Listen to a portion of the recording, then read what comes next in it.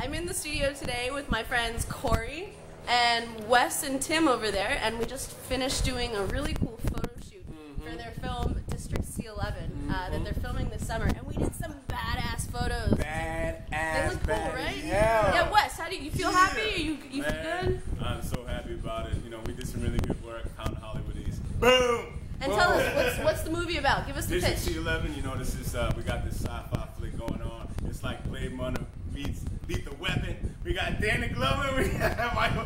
It's going to be with it too. It's going to be with it too. Okay, awesome. So we took some really cool photos of these like red light. You'll see them on the Facebook page. But anyways, that's the value of doing it right.